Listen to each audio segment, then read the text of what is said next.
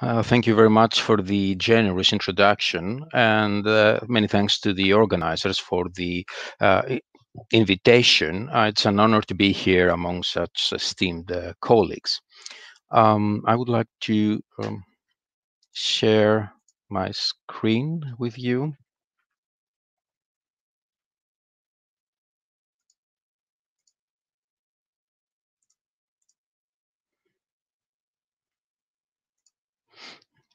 Okay, great. The title is slightly misleading. Since it's only an instance from Soviet science fiction from the 70s that I'm going to discuss here today.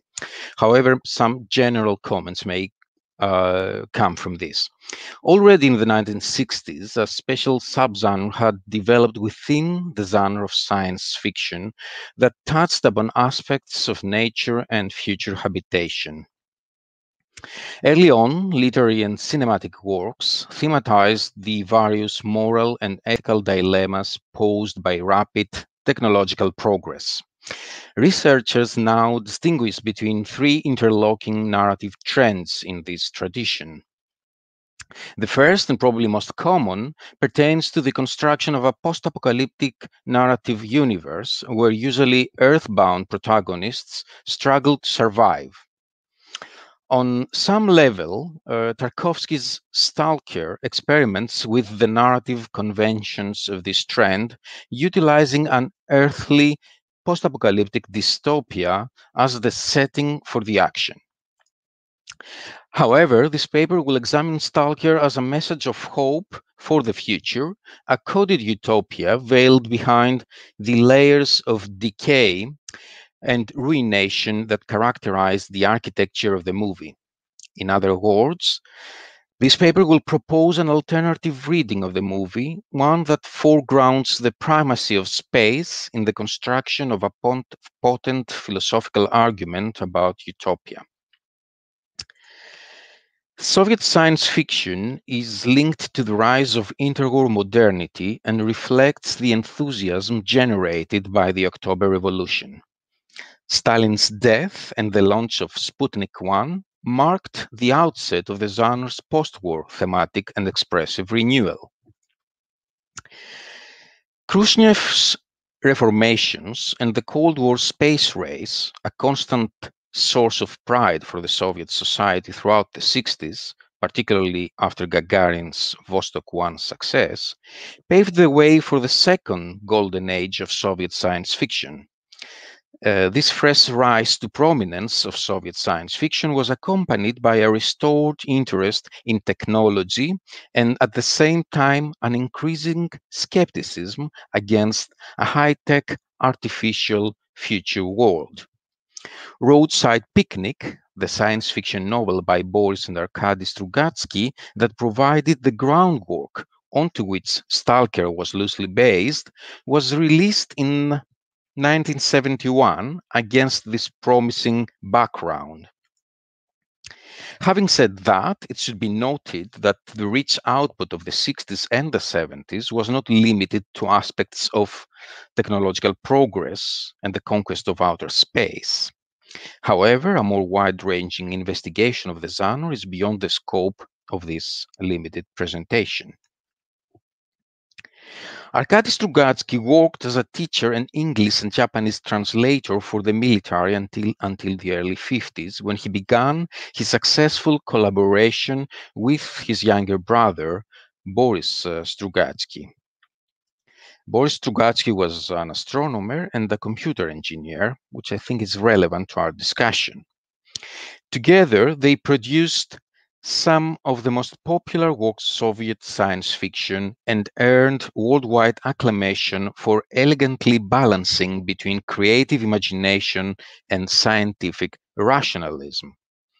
A growing body of research on the Strugatsky brothers understands their legacy in a multitude of ways. As a political allegory with ideological underpinnings, as a bumpy transition to postmodernity for the Soviet society, as a folk tale anchored in Russian and Soviet tradition. However, literary critics appear to share some common ground regarding the Strugatsky brothers, insofar as the latter appear to put forward an image for the future as a humanistic, technocratic utopia that has little or no room for the Stalinist, bigger-than-life Soviet hero. Furthermore, they have substituted class struggle for the struggle of all humankind against an increasingly hostile environment, while science's ethical dilemmas fuel almost exclusively their take on history's dialectical scheme. These principles set with apocalyptic clarity the diegetic universe of Roadside Picnic, one of the most celebrated science fiction works of the genre. Roadside Picnic is a fairly brief science fiction novel that distances itself from the rest of the genre inasmuch as it shows little interest in describing alien life per se. But the enigmatic leftovers of an alien visitation to Earth and our inability to comprehend them and their impact on our planet. There appears to be very little speculation in the novel about their identity or their purpose. Humanity is portrayed as being cynically indifferent towards the alien visitation, and life continues with business as usual in a self-destructive mode.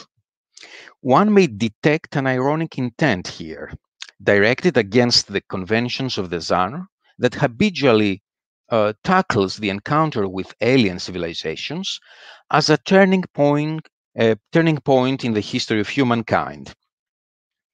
In doing so, the Strugatsky brothers shift the focus from outer space to this earthly world and from aliens to us humans, thus underscoring their essentially humanistic project. As a matter of fact, one of the narrative techniques that propel the story forward is the thematization of humanity's cognitive inadequacy. In this respect, Roadside Picnic follows the lead of Stanislav Lem's renowned Solaris, where knowledge of the world as an analytical process of noesis and the corresponding primacy of scientific endeavor are constantly undermined by a worldview that foregrounds perception through sensory stimuli. Lem's enigmatic, complex, and mutable ocean that covers the surface of planet Solaris and the cordoned off visitation zones by the Strugatsky brothers constitute literary spaces that illustrate a phenomenological epoche or bracketing according to Husserl. These aspects call for a conscious suspension of established judgments before phenomena can be re-examined through the way they become manifest. Others will discuss this call as a process of defamiliarization and refamiliarization with the world. Looking at science fiction in cinema as a world-building or terraforming genre alone becomes extremely problematic when it comes to pigeonholing movies such as Tarkovsky's Stalker. This can be partly attributed to Tarkovsky's special interest in the existential journey of the anti-hero that forms the backbone of Roadside Picnic and the ample counter-loans from noir literature. Stalker is a borderline case of science fiction cinema inasmuch as the movie refrains from addressing any of the popular aspects of futuristic discourse. Stalker's cinematic universe is built from the material of today and speaks of the worries of our time, mainly of human alienation. Barham suggests that Tarkovsky's rhetoric is somewhat technophobic and ultimately skeptical towards modernity. Tarkovsky's scientific technological skepticism, which also prevails in his 1972 movie Solaris, can be construed as the cultural response to an epoch that understood strict science as humanity's ultimate goal. In strict opposite to this, Tarkovsky's skepticism signposts the way for a phenomenological perspective as society's ethical imperative. The Strugatsky brothers finalized the script for Stalker in 1975, then titled Golden Ball. Shoots began in 1977 in Moscow for the interiors and Tallinn, Estonia for the exteriors. However, Tarkovsky was not happy with the final result. A year later, using the discoloration of a batch of film as an excuse, he reshot the movie with a new director of photography, a new set designer, and a fresh script for which he claimed absolute ownership. The new version of the movie is a moralistic philosophical parable whose didactic message materializes within the spaces of the quarantined visitation zone and through its processional architecture. The zone is the fourth protagonist of the movie, alongside the stalker, the writer, and the professor. The geography of the zone in Stalker is as baffling as its literary counterpart. The audience is always kept in the dark about its location, its size, and its spatial traits. The zone could become any space, whatever and wherever, take any shape, simulate different topologies, and replicate various physical realities, qualities that were despised by Soviet censorship. The cinematic description of the zone is elliptical and vague. It consists of 5 sequences that correspond to matching movie sets and spatial environments: battlefield, dry tunnel, meat grinder, sand dunes, and finally the room that grants all wishes. This paper suggests that Tarkovsky's disjoint film sets become meaningful narrative spaces as a monumental architecture of procession. The zone is a carefully choreographed succession of exterior, interior, and in-between spaces whose respective boundaries are blurred. This echoes the emphasis of the Baroque in embodied movement and spatial illusions. Due to this inherent fluidity, the zone in Stalker resounds the ontological qualities of a Platonic chora, the third kind of reality, a receptacle of becoming.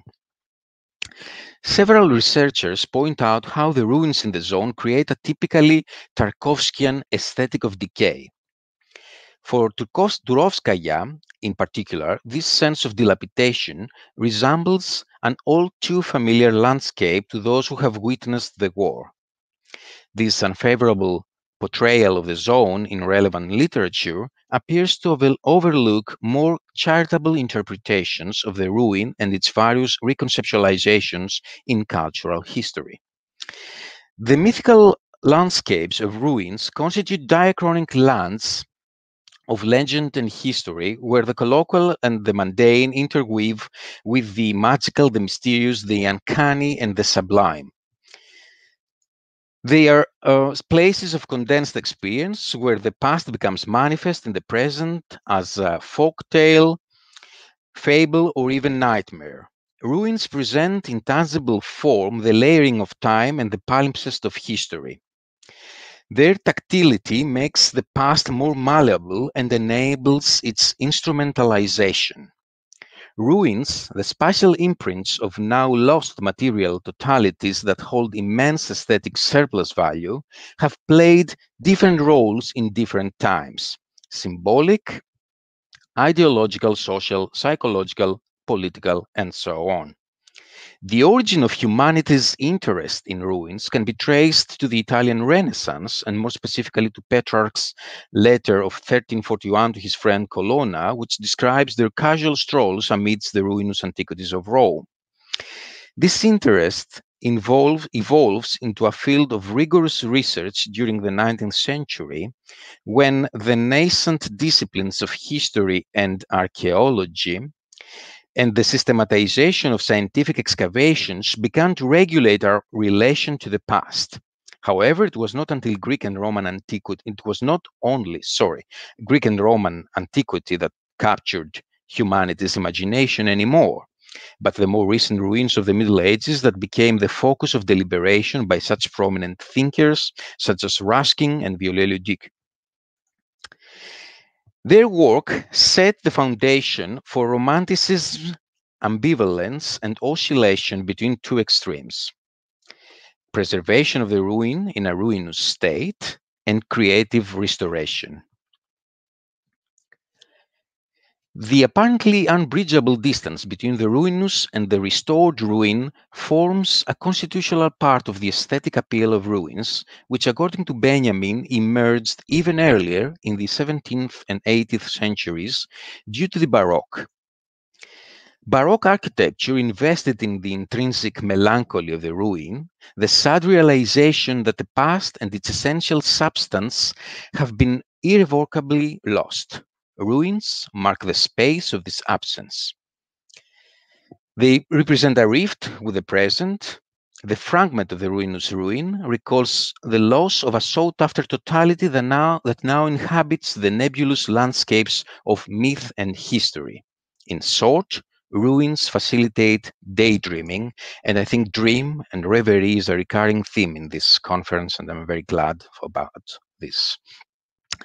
Industrial ruins, such as the carcasses of former power plants and dams that form the cinematic backgrounds and props in Stalker, qualify as particular species of ruination. For instance, abandoned factories do not play a significant role in nation-forming processes, such as constructing national identities, despite the recent emergence of industrial archaeology as a humanistic discipline. These humble and mostly unassuming cells of industrial heritage from the previous century cannot compete with the ornate monuments of the recent and distant past. However, despite their potential banality, they constitute silent witnesses of a lived past that allows for less institutionalized encounters with otherness. In this sense, investing in industrial ruins with aesthetic value can be construed as nothing short of a revolutionary act, an act of defiance against the systematic depreciation of our times for things that appear to have no clear-cut, tangible, and objectified use. Hence, the utopian trope of Tarkovsky's project. Industrial ruins are not vacant, outdated, valueless, perilous, or meaningless spaces. They constitute social condensers that have temporarily suspended their functions. They inhabit an uncharted territory between purposefulness and purposelessness, life and oblivion. Industrial ruins, similarly to the zone in Stalker, stand for a promise full of threatening and/or extraordinary prospects. This ambivalence, framed within the melancholy of the fragment, is responsible for the magical, mystical, and utopian attributes of the zone in Tarkovsky's Stalker. In conclusion, the zone in Stalker appears to have always been there on that earth and under that sky, so there's nothing utopian about it, functioning, though, as a temporal repository, a Foucauldian heterotopia of time. Accumulation of time is manifest in the presence of various decaying cinematic props, such as abandoned buildings or rusting machinery. An aesthetic of decay that has contributed to the unfavorable portrayal of the zone in relevant literature. However, decay is not merely a destructive process that leads to death, but a natural process that celebrates the circle of life and the temporality of our future existence. Because of this decay, humans may experience the passing of time. This becomes particularly true in the timeless landscape of the zone, where time rests within every rusty piece of metal, every moldy and dampened wall, every rotten piece of wood. There, in their decay, lies condensed time, past in a tangible form, against which the political regime was always very skeptical about. Thank you for your attention.